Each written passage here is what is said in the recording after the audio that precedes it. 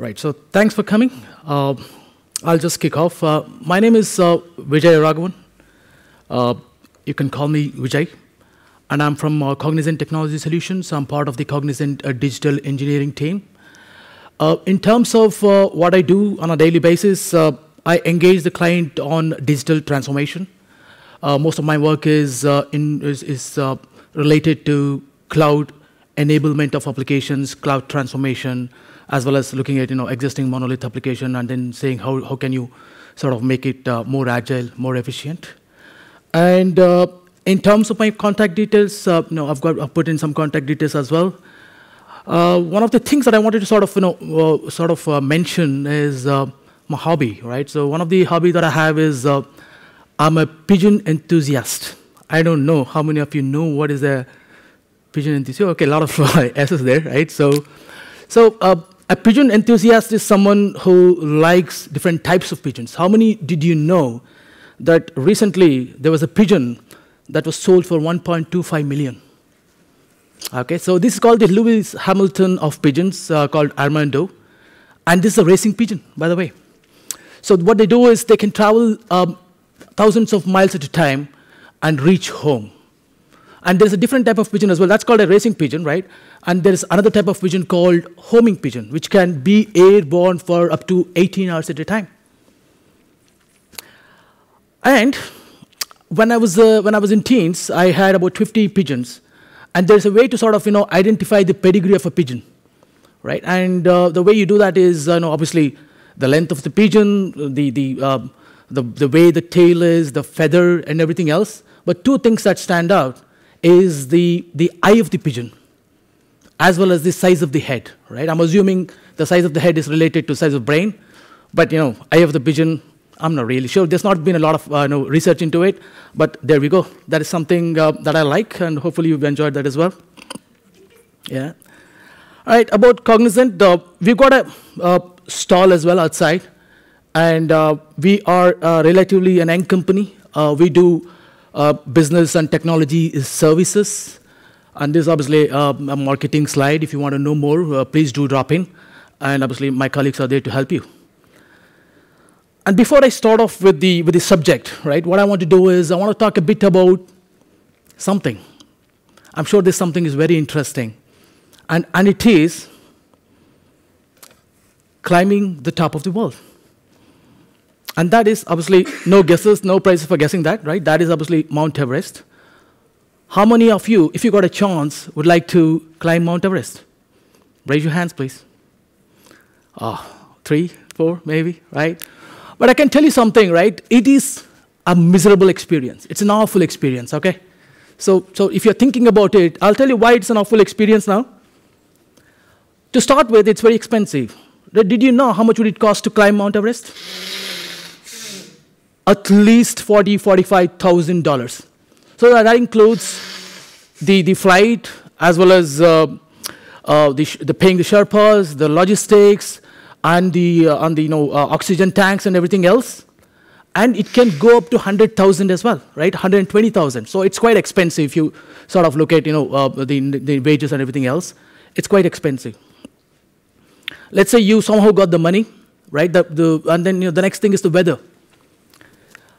In winter, the winds can blow up to 200 miles per hour. And if you are thinking summer is going to be better, it is only 10 days in a year that's suitable for climbing Mount Everest. And it invariably falls between May 15th and May 25th. And it's maximum of 10–12 days. But in 2011, it was actually 2 days. In 2018, it was more like 11 days.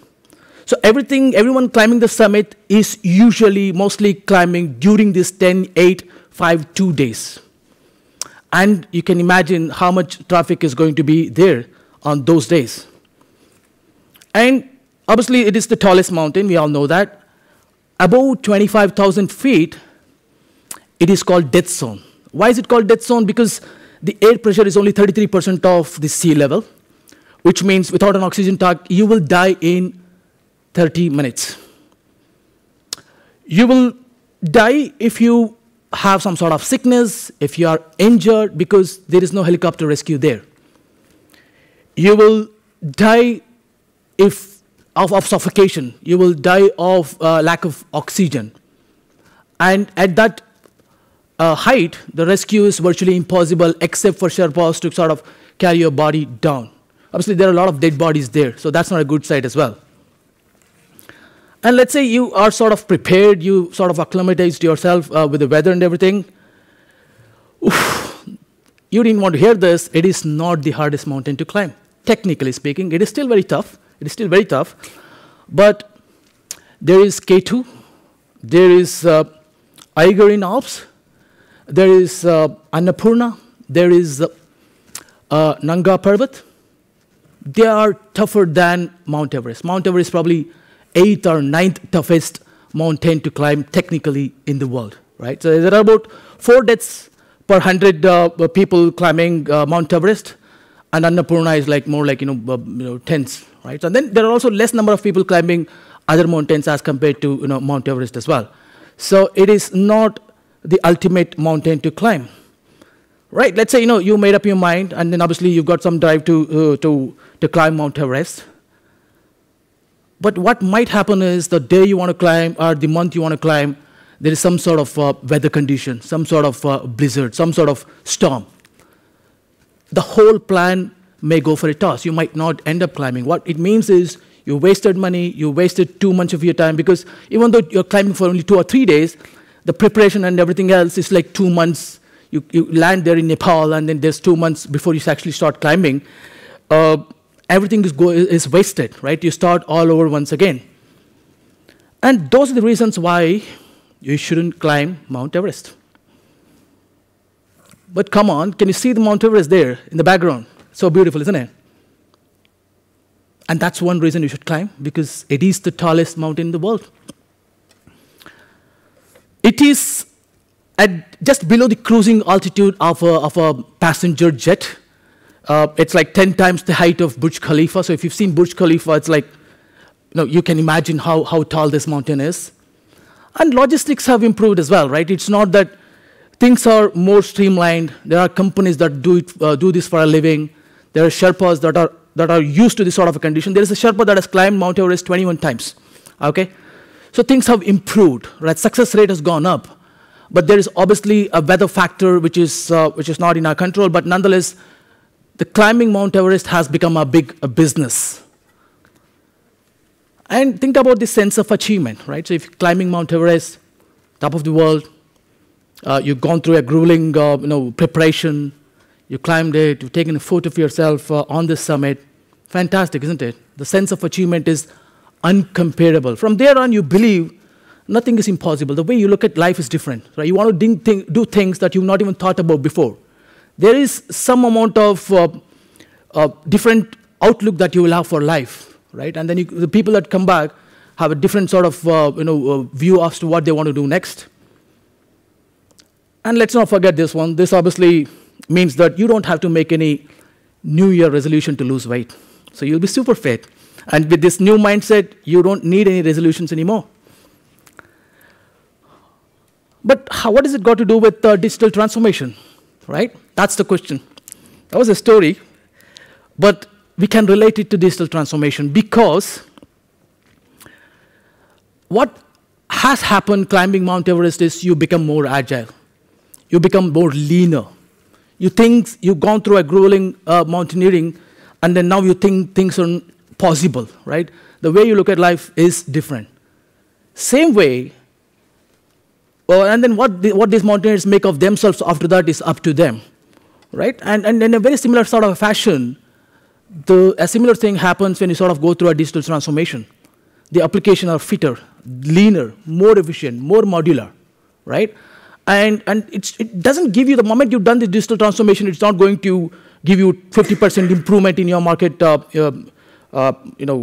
capability, or it will not give you the additional revenue.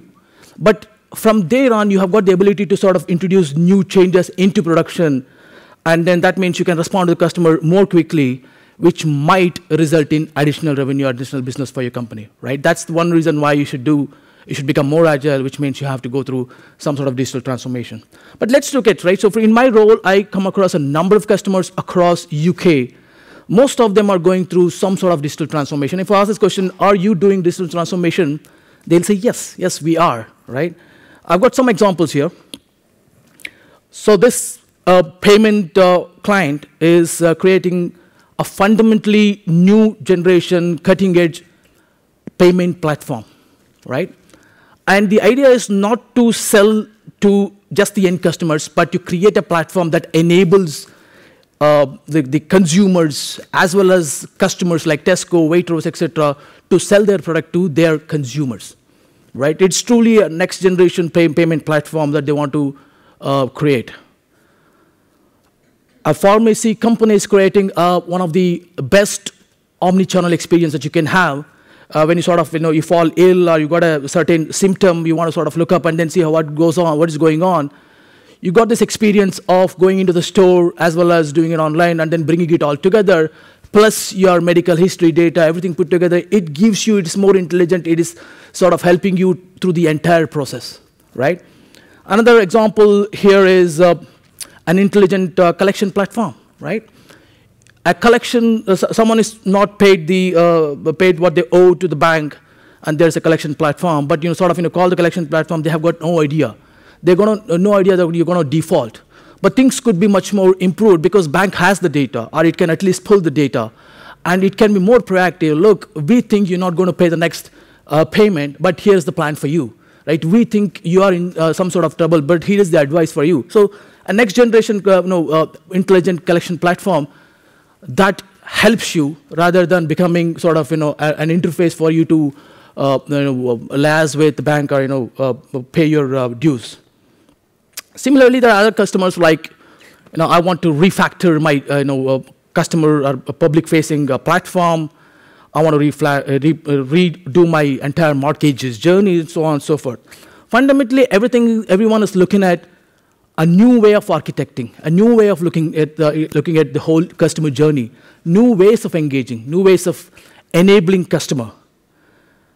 And in order to, when they sort of embark on this journey, there are different things that they would do in order to make this digital transformation happen.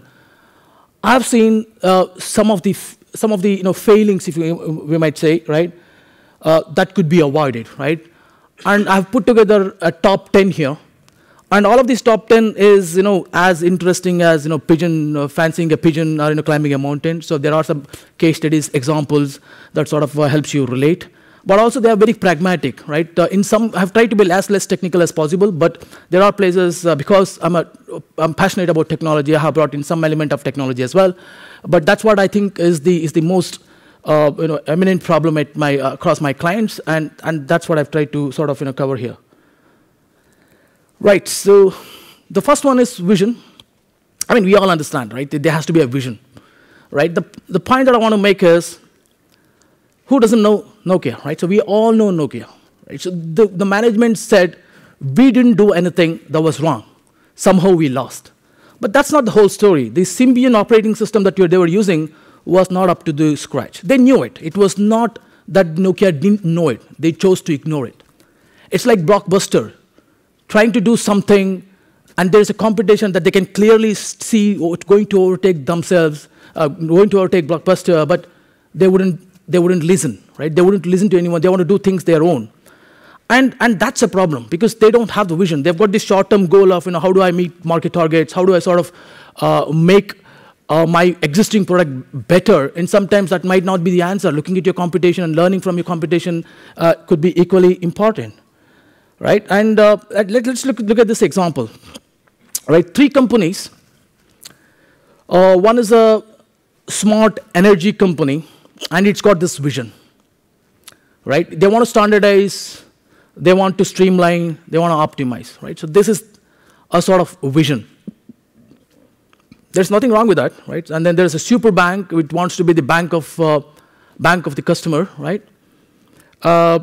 Their mission statement, vision statement is, I want to optimize the most heavily used system and improve in a meaningful way. And there's a there's a farmer customer as well there, which sort of talks about how do I accelerate, build, because pharma is all about introducing new drugs. And what they really want from IT is to accelerate that process. So it's what is reflected, right? So what I like about this is they're all good, but again, I can't relate. As a developer, I can't relate, right? And the most that I can relate to is the one in the middle, right? Some of you may disagree with me, but I'm looking at an application. I'm a bank. I'm not a software company, right? And I can't fundamentally overhaul all my applications overnight. So the best thing for me is to look at the application and see how it can be improved, optimized for two people. One is my customer. The other is my internal staff colleague, right? Very clear, right? It's saying exactly what I should do as a developer. And I think that for me is a good vision or a mission statement. And then how does this mission help you, right? So some examples I have drawn here, right? Amazon started off as a book company. We all know that. And today they are known for their cloud. And that's because they always concentrated on customer. Their mission is customer-centric, right? I will later on talk about what is called an internal press release, right? And that has helped Amazon to innovate. They're always innovating from a customer point of view. And things can happen when you have the right mission or the right vision statement because it translates, it propagates. The biggest challenge for a CEO is not putting out a vision statement, but translating it, right? Amazon has done that really well. The other one that I like here is ASOS. They're very clear. We don't care. It's 20-something, and we are selling it to them. Perfect, right? I like that because it's very clear in terms of what they're trying to do. Everyone understands it, right? So you know what the age that you're looking at, and then you know what they like. And sort of everything aligns to it. So, number one, make sure your vision is consistent, it is clear, and it propagates through your company, and then make sure that everyone can relate to it. All right, so you got the mission, everyone is happy, right? Now, what do you do with that mission? So you try to relate to that mission on a daily basis, or a weekly basis, in your sprint call, in sprint meetings, in your delivery discussion. And who's doing it? Of course, your developers, right? What do they need? They need empowerment. They need to have the control. What you can't have is, it's a typical sort of a structure. If you look at this, there is an application. The application is sliced into 1,000 pieces horizontally. Each one is a different team. And who brings things together? I mean, obviously, there's a project manager that sort of is responsible for bringing this application together. But it doesn't always work, right? Application A has a dependency on application B. Your UI has a dependency on a backend database and things like that. You end up with a story, and it is broken down into 100 pieces, and each one having a dependency on some other team. Right? You've all seen this, and this is not a right pattern to sort of implement when you're doing digital transformation. And that brings nicely to this sort of, this was in 1967, and it still holds good today. And then it's an evergreen quote. You are replicating your organization. Most of the customers that I look at, they've got an organization structure. Applications exactly reflect the organization. They say, okay, so we need to bring together the development and the operations team together on one single page. They say that's not possible because they are two different teams. That's not going to work, right? You need to have an end-to-end ownership for the teams. And Amazon championed this two-page team. So the way they think about is a team shouldn't be more than 6 because the cross-communication that you will have, if it is more than 6, is too many. That means it is not a productive team. And if a team is large, I'm sure you come across this. You always underestimate the effort, right? I've got a team of 20. I'll say, no, I can do it in a week. But it's a smaller team. You will be more pragmatic. And if an application, if an organization is too big and you sort of have to bring together the various teams, then there are a lot of frameworks that are available. One such framework is Scaled Agile. I'm sure you would have come across this, which sort of brings the team together on a common cadence. But nonetheless, having a team each Scrum team that's more than 6 is not a right sort of a combination to have as per Amazon. But there are many research that has been done on it. I would say up to 10 you're okay, right? Up to 10 you still can manage the communication within the team. But most important is, they sort of they deliver this feature end to end, right? So they're not dependent on other teams to deliver it, so they're independent, they're empowered, right? So yes, the motto should be you build it and you run it, right? So it's up to you, right? So it is you that is delivering it. You understand the business outcome, you understand what you're delivering, and hence you should be the one that's deploying it and managing it thereon. All right, so I've got the vision, the mission, the teams are empowered, but how do I start? You start small, but think big. I couldn't emphasize this enough, right? And the way I think about this is every transformation project that starts off on a grand scale. We will do this, we will change the world, this is the tech. Their preparation is sometimes 2 years before they even have started coding. But there is a saying, right? Large corporations tend to be that, right? A smaller startup are more nimble, agile. They sort of know how to start small. But that's not true. That's not true. Look at this. This is Google Cars, right? When it started in 2009. The vision is big, right? So the vision is to help people that drive, right? The vision is there are about 1.5 million deaths every year because of human error, right?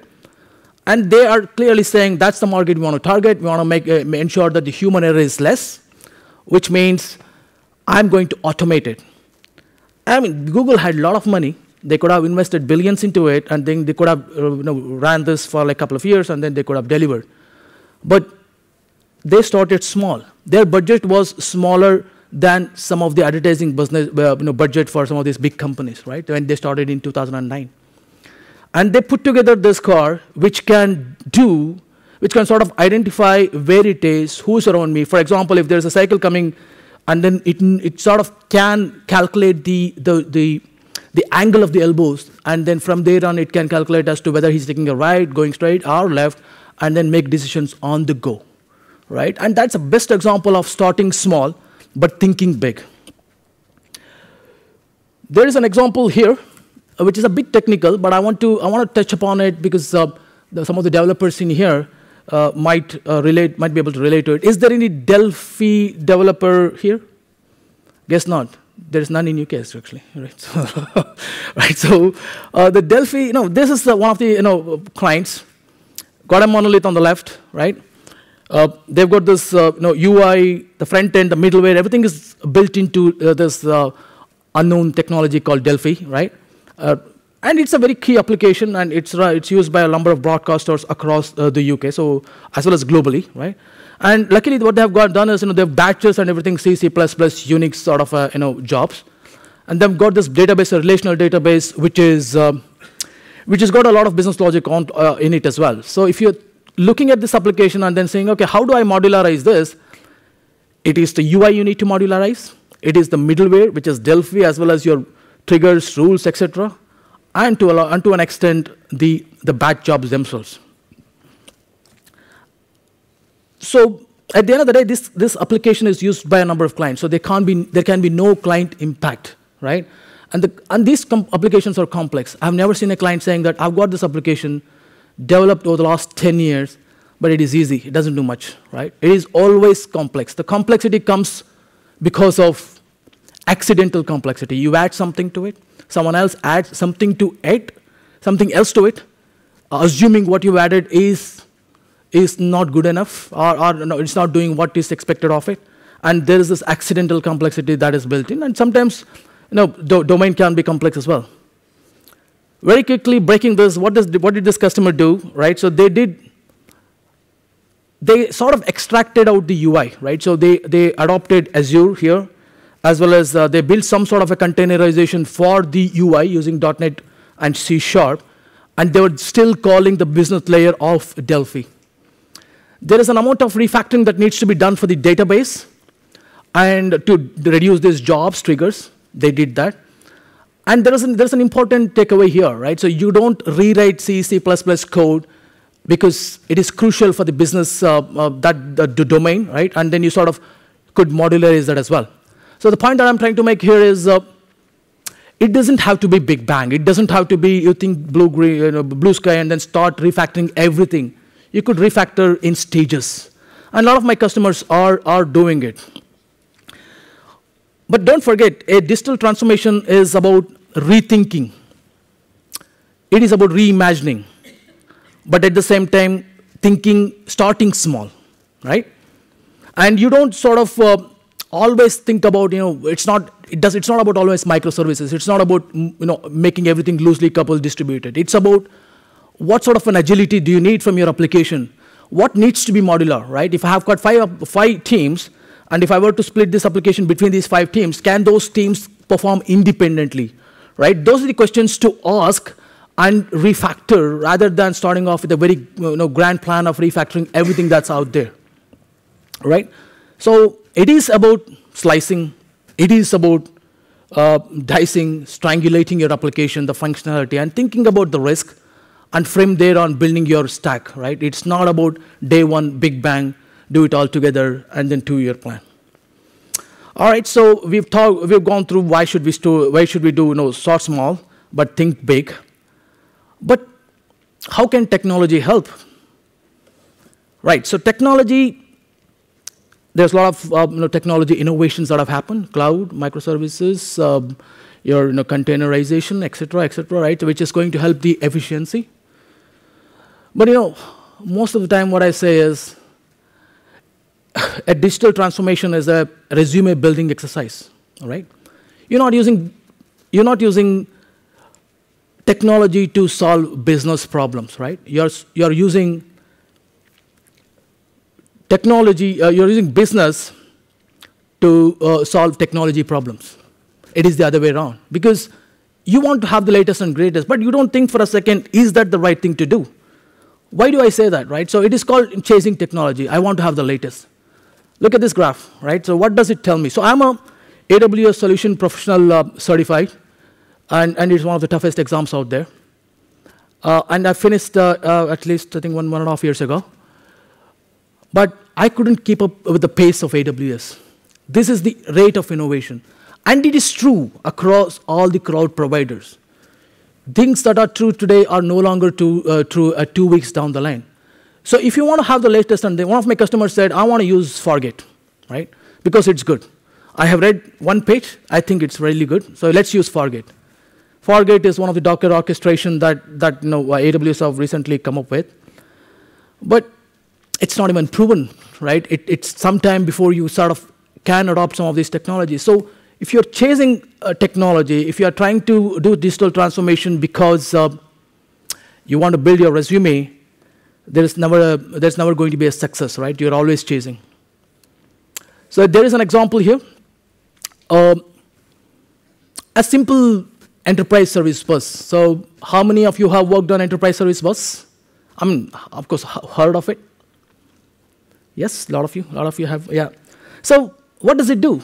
It does routing, it does transformation, it shouldn't have business logic, right? It does the tokenization, it does enrichment, so on and so forth. Simple, right?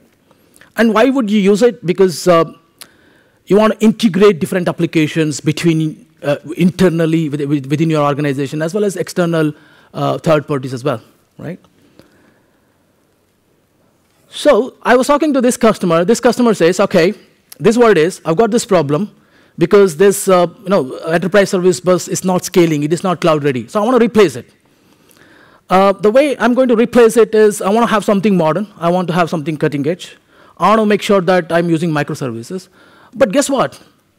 On my left, on the left here, the inventory is a third party. The pricing is a third party, as well as the internal applications on the right. They won't change. They will not change their interface because they're saying the ESB is supposed to do that, right? I'm not going to change my interface. That they are very clear. They will continue to use the XML.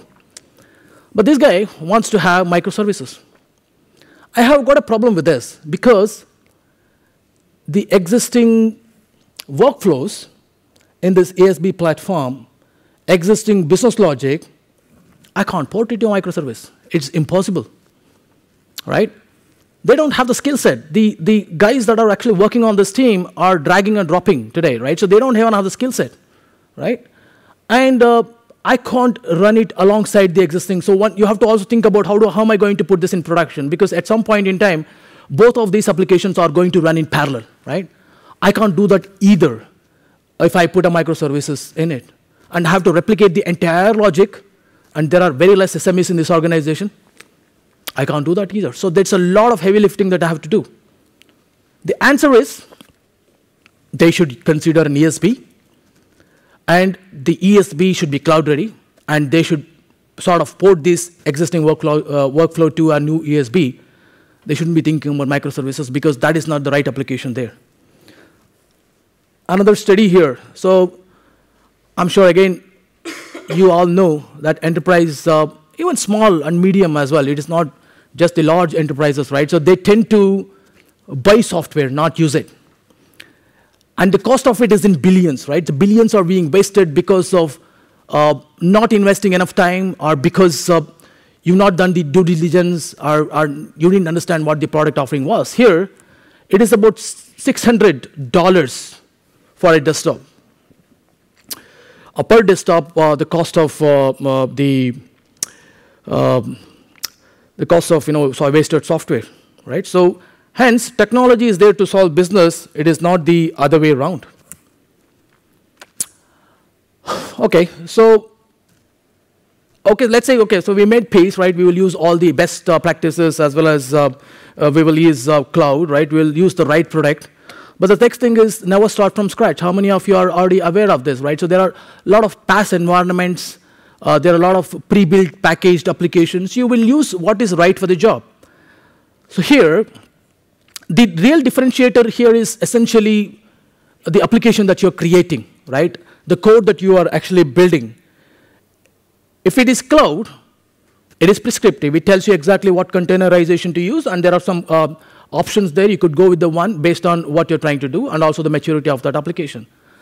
But think about it. If I were to assemble that same thing on cloud by myself, there's a lot of combination and permutation. This combination permutation doesn't end there. One of my customers said, look, I've got so many applications. I'm trying to do microservices sort of an architecture. I just looked up, and there's a lot of options. Can you come and help me select the best option?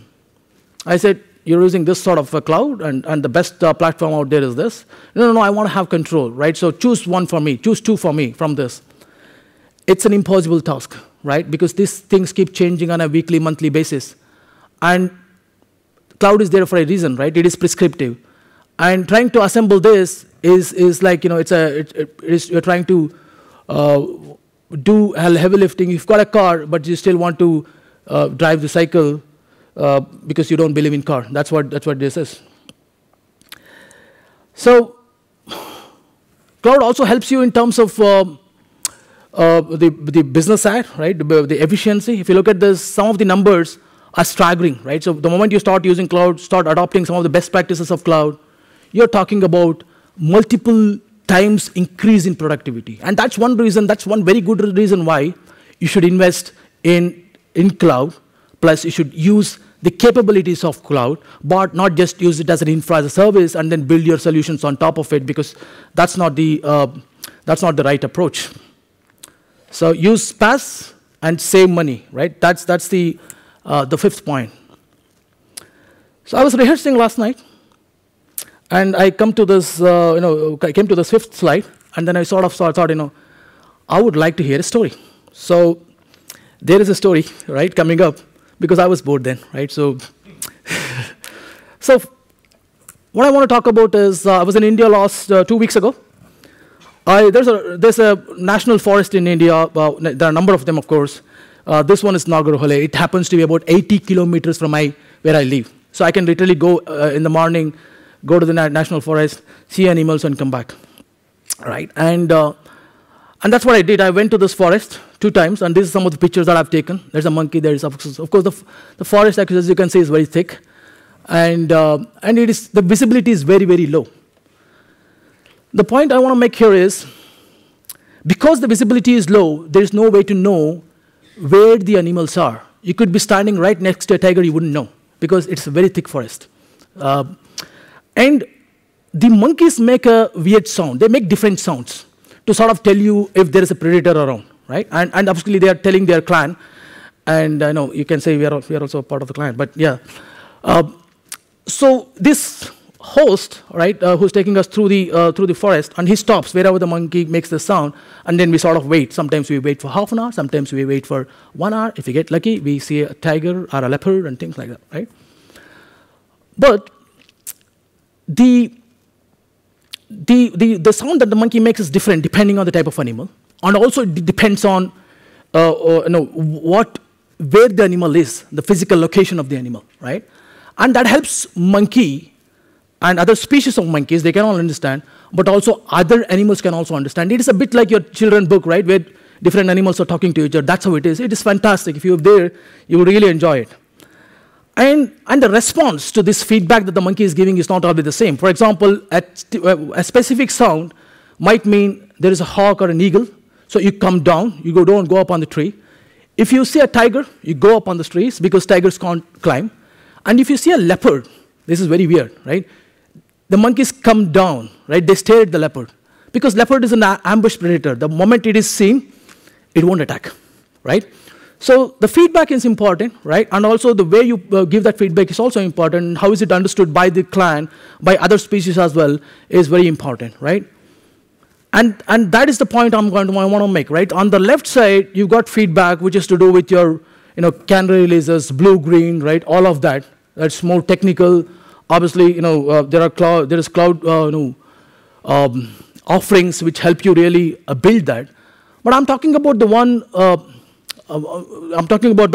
Are we building the right product? Which is to do with your business feedback, right? Have you done the right research? Have you done the right benefit analysis? And more often, I see the analysis has not been thorough, right? One of my customers had this problem, right? So they said, look, we want to do digital transformation, and innovation is part of it, right? We've done a lot of innovation, right? But again, somehow it's not giving us any results. It turns out what they were doing is the business innovation in terms of bug fixing, right? Making subtle, small changes, right? And they're not innovative. If you look at this graph, most of the organizations spend 70–80% of their time doing innovation, what they call as innovation, which is not truly innovative, right? For example, tech innovation in terms of your VR, right? Your artificial intelligence, right? Applied innovation, which is a tech that you don't have. For example, maybe a blockchain or maybe some sort of machine learning, right? A tech basically that you don't have. It seems like this amount of spend that is there in these two innovation part is very less. And the point that I want to make here is, in order to be innovative, in order to have the right feedback, there is a technology feedback which I think is fairly well understood. The left side is really your business feedback, right? In order to get the right business feedback and build the right product, what you actually need is the right initial investment in terms of setting up this funnel, right? The innovation funnel. And who needs to be in there? You need to have all your partners, sometimes your internal folks, as well as more importantly, you need to have users as well, right? So, for example, there are two examples that I can give. One, hospitality company, travel company, introduced an app. It sort of notified on your smartwatch as to what the flight schedule is. It was, in fact, very intrusive, right? You are in the airport, you are going through the security, but you sort of start looking at your watch, and people are annoyed, right? And it was rolled back, right? Because there's lack of field testing there. So being innovative is good, but understanding how that innovation applies to your end customer, the ecosystem, is important. Have you heard of Amazon press release? Anyone? All right, so I was lucky to be part of one of the innovation days at Amazon. What they do is, Amazon always has been very innovative. If you have an idea, they ask you to write a press release, right? And the press release has to say, what is this change going to do? How is it going to change, blow the customer? And also, on the day, Amazon is going to publish to the world that there is a new feature. What are we going to say? How are we going to articulate the benefit to the customer, right? And this, anyone who has got a plan, who's got an idea, can go and then sort of submit this press release. It gets reviewed internally. It sort of gets reviewed by the PM, and then once it is in a shape that everyone thinks, yes, this is going to be worthwhile implementing, that's how they implement. Okay, I was part of it. I wrote a press release, and there was one that was selected. It was not mine, but you would be surprised to know Amazon Web Services was a result of one of the press releases. So think about it, right? Customer-centric, you're innovating. The ideas that come can be out of the world, right? That's what has happened now. It's a company that is more known for cloud than it's a retail arm, right? So that is something that can happen, right? Build this before you build anything else, right? If you didn't build any of it, it's fine, but build the feedback as early as you can, as much as you can during your digital transformation, right? The next one is, okay, so I've adopted cloud, but I can't decide which cloud, right? Usual problem. So here's a guy, very happy. He has created something that is cloud agnostic. It can go anywhere, Google, Amazon, Azure, anywhere. But look what he's done. He's created a lot of technical debt, right? And what is the point, right? What is the point? And then he's scratching his head because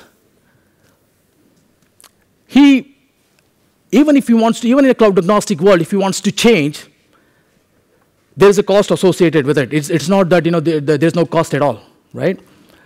And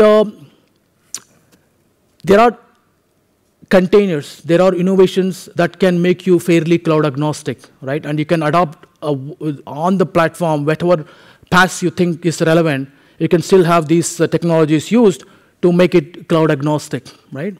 But why do you adopt cloud? You adopt cloud because you want to save, right? Huge saving could be made. Why can't you put some of that money away for a rainy day when you want to switch? And most importantly, the innovation that I want to call out, right? Because we talked about Amazon, that innovation is really going to help you, right? And if you are going to go cloud agnostic and then using the cloud, it is not advisable because there is less maintenance, more innovative, more cost saving. You could plan for that rainy day, but nonetheless, adopt cloud as is. Don't do over-analysis. It actually always leads to paralysis. But all of these things that I talked about, right, are quite relevant, quite important. It happens across the board, and it's a daily sort of a routine for me, hearing the same story again and again in terms of what the clients are doing, right? But one of the things that I have realized while doing this digital transformation is it's all about data, right? You follow data, you get your architecture right, you get your business processes right, because data is what makes or breaks it. There was a recent study done that the kids are spending more time, our teens are spending more time on social apps, and they drink less. There are also less pregnancies, by the way. But what it proves is there's a lot of data coming through from everywhere, right? And when you sort of look at this, if I go back to this example and then quickly look at this, what's happening? Most of these companies are trying to gather as much data as possible. They say digital transformation, but a lot of it is down to the data as well. For example, I spoke to this next generation payment platform. I spoke to one of their product owners. He said, for me, it is not the payment platform. The moment I create this platform, I will have multiple customers. It's a multi-tenant platform. I have got so much customer data that I could build some sort of analysis on back of that. I could offer them a new sort of innovation. Let's say, for example, you're spending £10 at Tesco.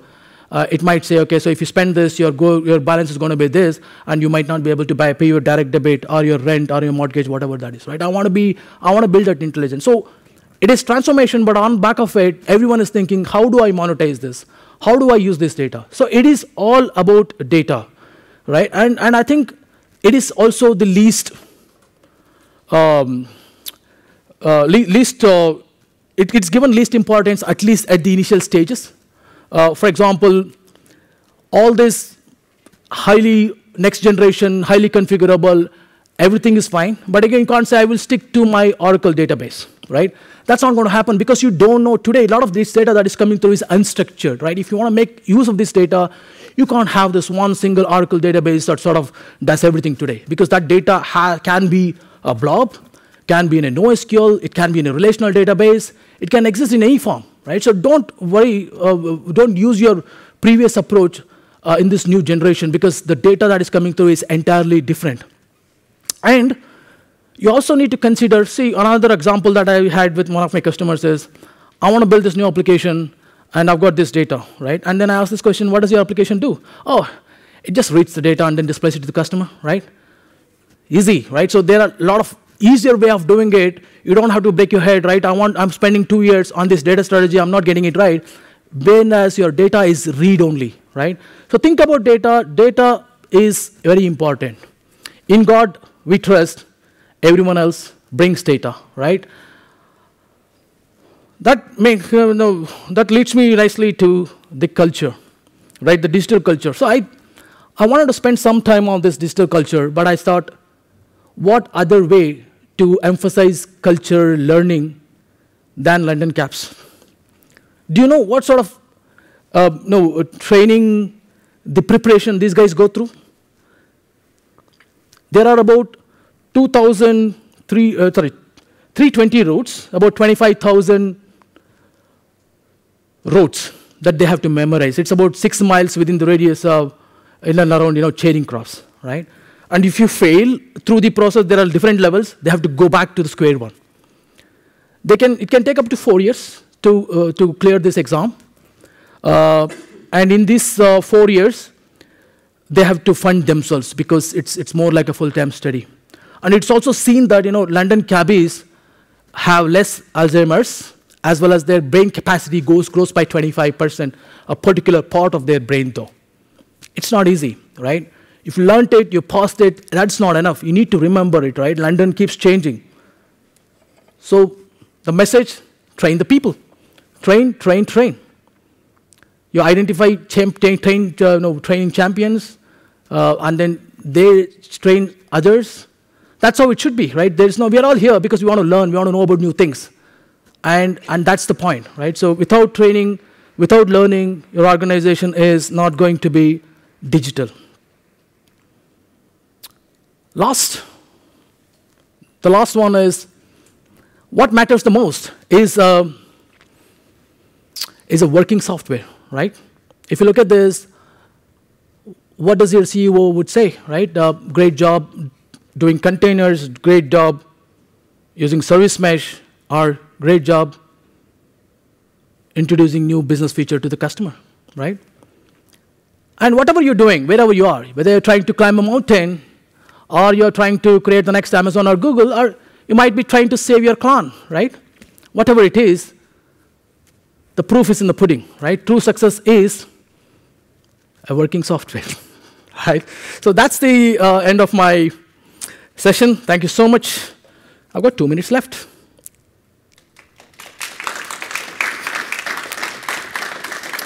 Happy to take any question. I'm here for the rest of the day as well. So if you need anything, do reach out to me. I'm not trying to be technical on this one, but I can talk a lot of technology as well. Thank you so much.